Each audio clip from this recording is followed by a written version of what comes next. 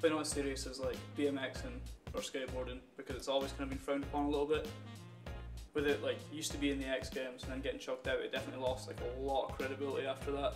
So it's just gone like really underground, and because people don't really understand it, they don't take it seriously, they don't realize like kind of the level of difficulty that goes into it. So yeah, for sure. Yeah, definitely for sure. Not everyone, like with every group there's like a few bad apples in it, but there's definitely some skateboarders who do not like rollerblading.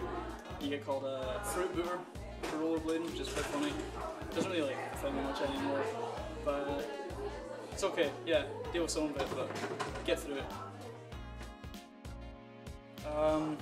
People around my street used to do it a lot when I was younger, and then I kind of realised after a while you could actually do tricks and stuff while doing it. You didn't have to like roll about in the street, and then I met some other people that were into it. I kind of like just grew from there, learned more tricks, got more into it. It's good fun.